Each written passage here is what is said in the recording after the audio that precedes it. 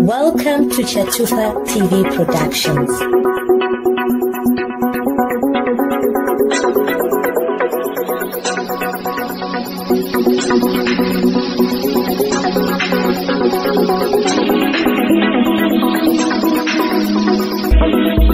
Chatufa TV Productions, connecting you to the world. Welcome, family. Welcome. Greetings to you. Welcome to Chatufa Chete, Chatufa Television Production.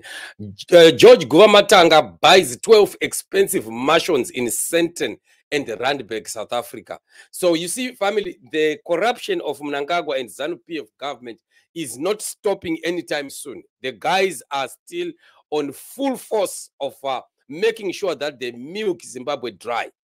With the way that we are seeing these guys doing, it seems that they know that their days are numbered, and they are beginning now to prepare for some, fleeing of Zimbabwe, some flight from Zimbabwe, knowing that they will be going somewhere to hide. And you see, with the properties that they are they are buying outside of Zimbabwe.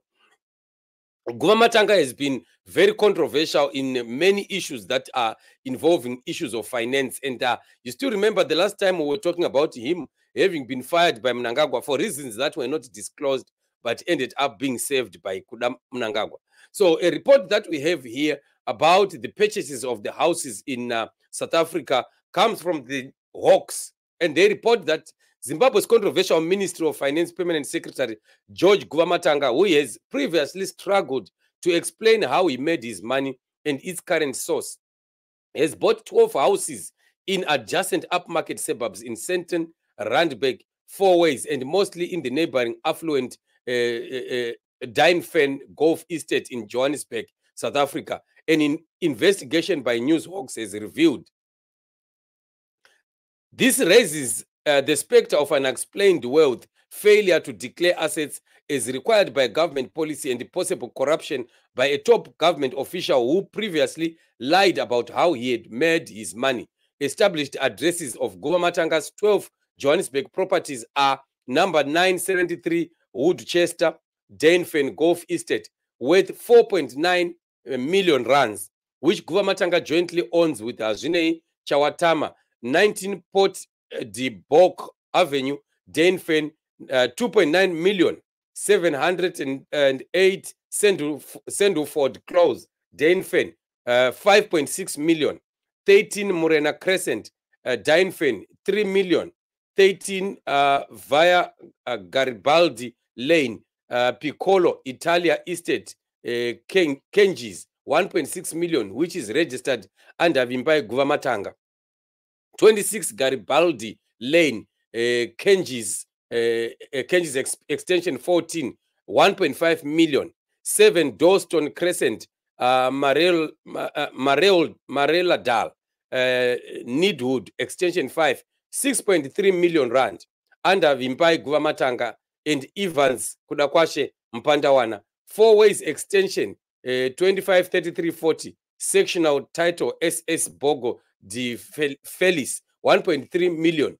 Broad Acres, sectional title SS Soho Junction, 628/2017, 964,000 rand. 435 Coco Avenue, Fernandel, under Munyoro, Guvamatanga and Sharon Tsitsi Taenzanisa Guvamatanga, 720,000 rand. Gleffenness, sectional title 850,000, and another Gleffenness property sectional title of 850,000 rand. So this is the thief.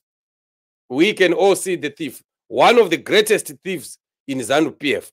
And look at 12 mansions, 12 expensive properties. When we talk about Sandton and Randburg in South Africa, and especially that Golf Estate, and I'm sure this is the very same Golf Estate, this Sandton Golf Estate, where Mthuli Ncube also is said to be near Four Ways, where Mthuli Ncube is said to be building a massive, massive mansion.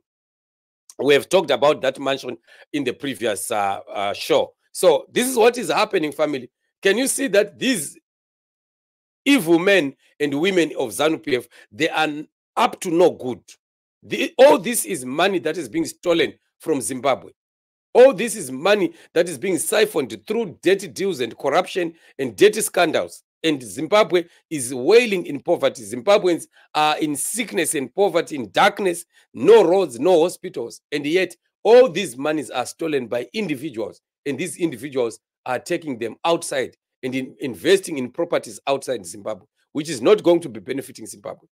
But the good thing about this family is that once we have records like this is why we also help to talk about these issues, because putting them on social media like we do right now, this is also a record that is kept, which can be referred to in the near future. In the event that maybe the newsworks lose their records, we can have this now on record, and we can be able to trace. Most of these properties are going to be traceable, and once traceable, they can be able to be brought back. So these guys can enjoy it during this time when they are still holding on to power. But the truth of the matter is there are days that are coming where ZANU-PF is going to plunge. When ZANU-PF is plunged and Mnangagwa is gone, we are going to be making sure that we follow up on all these monies that have been hidden and taken out of Zimbabwe. And it's not going to be possible to hide these properties and to hide money. One way or the other, these properties are going to be found. They are going to be discovered. Remember what happened to Lungu. Lungu had all those 100 and something houses, 109 or 112 houses, mansions in Lusaka, some registered in names of proxies, but still they could be followed up. Even if he registers them in the name of proxies, they can still be traced and can be found that they belong to him. That's one thing that these ZANU-PF goons forget, that a time shall come where justice shall be served. What they are doing to the Zimbabwean people today by stealing from Zimbabwe and making Zimbabweans poor, they are going to pay for this. We are going to recover all these monies. We are going to recover all these properties, whether they are in Dubai or whether they are in Britain, or whether they are in South Africa, wherever it is that they are hiding.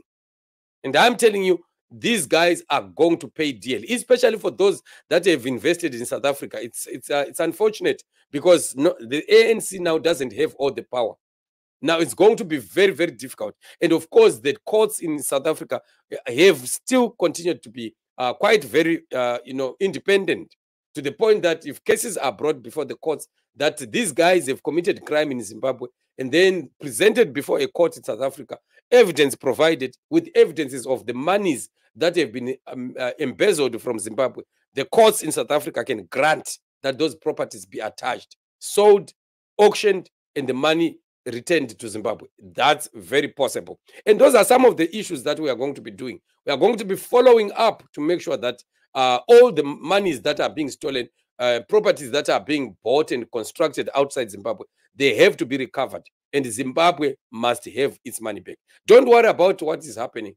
The money that they have, the wealth that they have should be now the money that they are eating in their, what is in their stomachs. And otherwise, everything else that is external, immovable, is going to be a problem.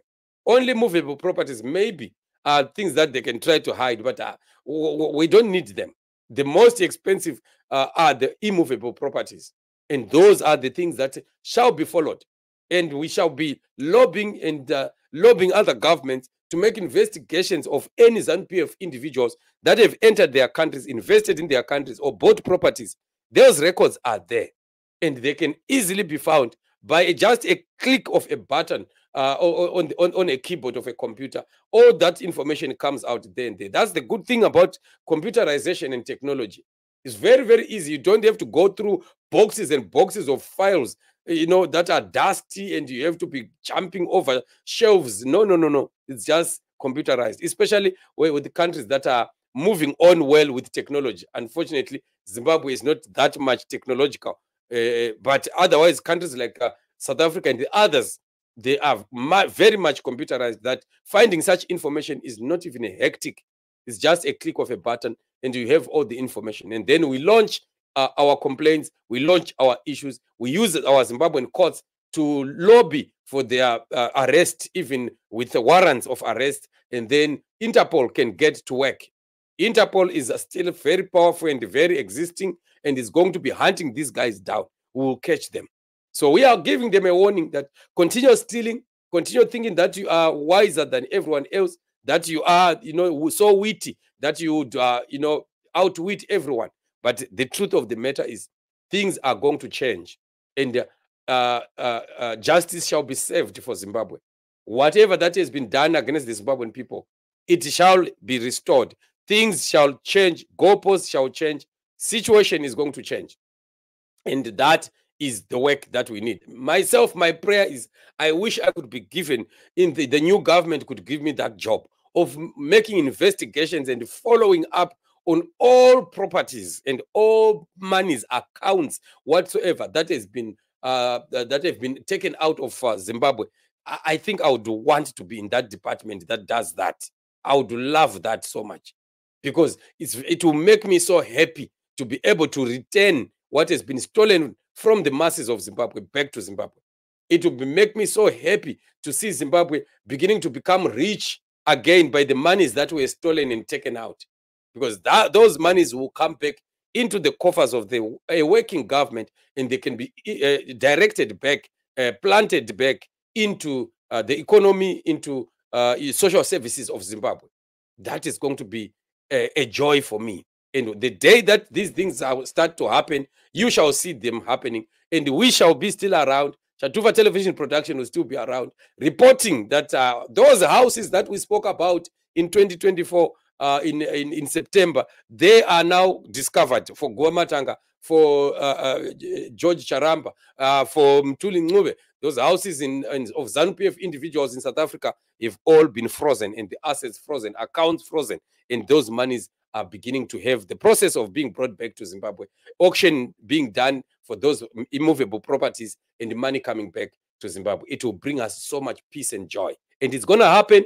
So let them hear it from now. If they think that we are crazy, we will continue in our craziness, but the reality of life shall one day become real. So this is what it is, family. Very, very sad. The corruption and the thievery that we are seeing in our country while Zimbabwe continues to bleed. But God of justice shall bring justice upon the nation. Freedom of the Zimbabwean people is approached. We are in the season of change, and no one is going to stop this. Zimbabwean people are continuously standing and fighting for their rights, fighting for what is right, fighting to correct what ZANU-PF is miscorrected. And all things are going to work together for good for all Zimbabwean people. So this is what it is, family. Thank you so much for those that are joining me on the shows. We have more shows that are coming. Continue to support your platform. Continue to like our videos, to share, and also, as much as possible, do not skip adverts. If you are not in a hurry, please let adverts run, because they also promote our channel. Thank you so much. We continue in the struggle for the freedom of Zimbabwe. Freedom is a reality. God is in it, and Zimbabwe shall be great. You are blessed till we meet again in the upcoming show. Shalom.